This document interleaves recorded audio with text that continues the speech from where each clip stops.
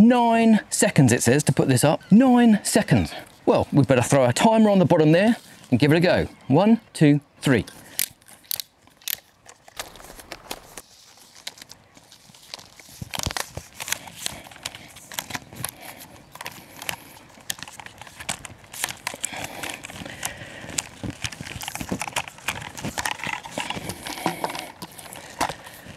That was longer than 9 seconds.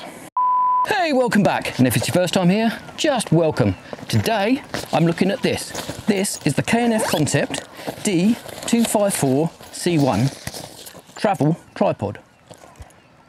Comes in a nice case. Now, I don't know why tripods are always called after droids from Star Wars, but you know, each their own. So this is a travel tripod form factor. So the legs come folded over where the central column is. You fold those down, open them up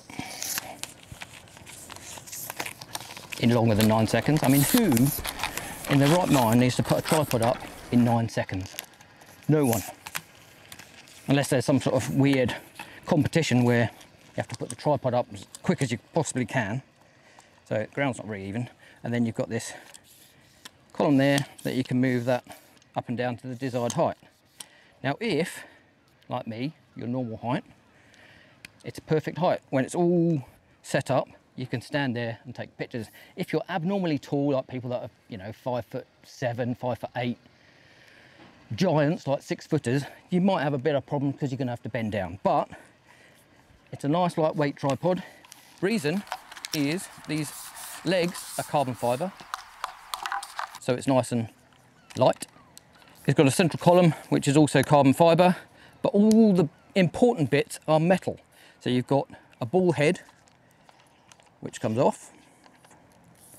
You've got the clips on the top of the legs there are metal, as are the bits that they go in. All of this is metal, all of this is metal. The feet have metal screws and a rubberized bottom, so they can also be adjusted for a bit of micro adjustment. The clips are plastic, but they're quite sturdy plastic.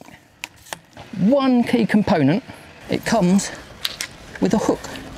So if it's a windy day or you're over mud and you want to keep the tripod really steady, you've got a hook to hook your bag. Perfect.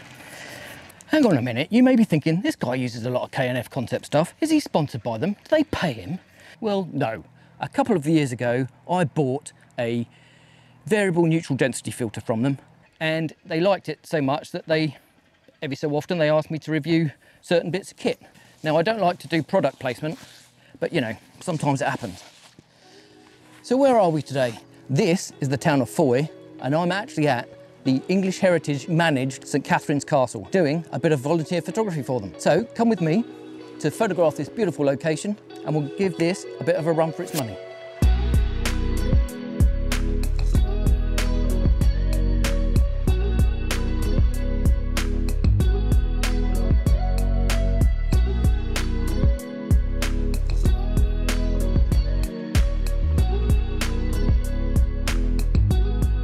So let's talk about sticking a camera on here.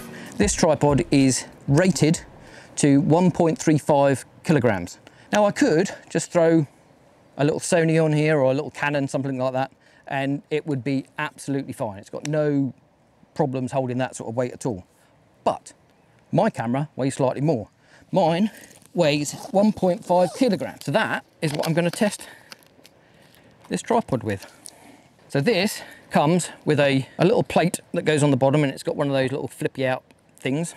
Now it's a simple case of undoing the head, clipping that in,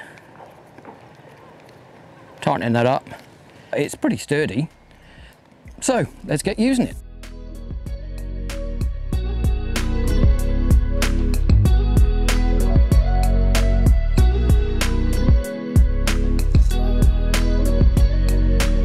So super lightweight, super versatile, and a joy to use. Now let's run through some of the features. Obviously it's a tripod, so it's got legs. That's a given. The ball head has a little adjuster there, and on the actual head it's got the markings of the compass, the degrees.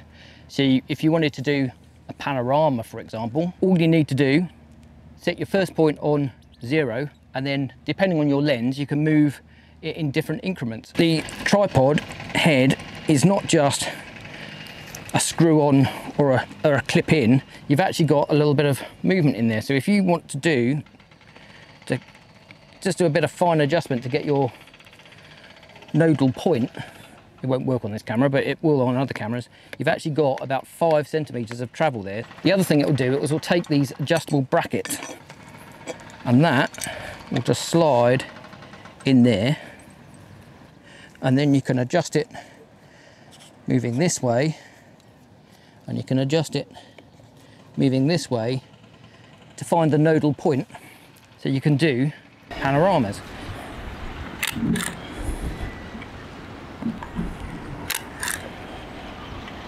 So if you want to do a bit of video, I would probably use a better camera for video, but the head,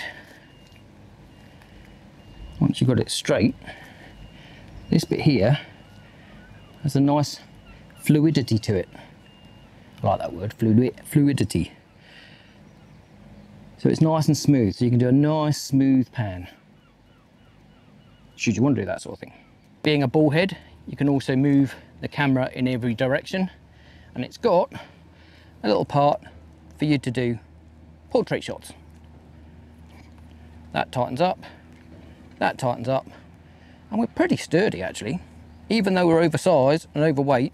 And if I put this on an angle, if you want to do those weird angle shots. Another thing this tripod allows me to do is, see here, that says detachable monopod. Detachable leg. Don't put it down now. You'll ruin your camera. So the ball head comes off.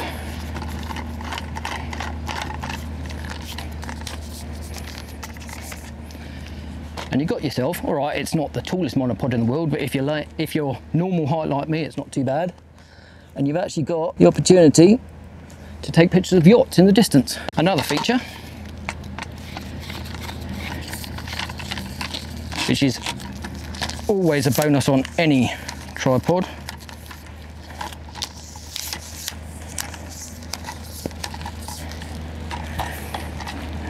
is this one has the ability, this bit unscrews. Be careful you don't lose the little O-ring. In fact, put it in your pocket. This bit then comes off, and you can then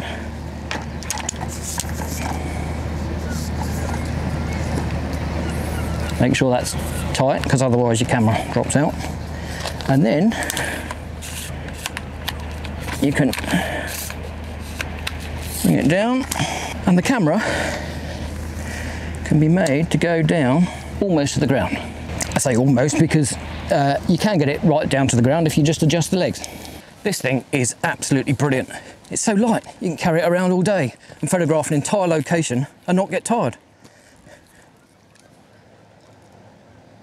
So you've got a little bubble measure here that you can adjust to get it dead in the center, especially good for panoramas.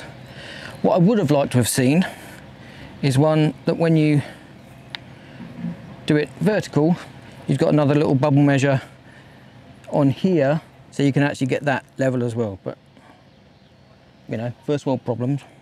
So what do I think of this tripod? Well, it's a tripod, it holds the camera up, but it does it very well.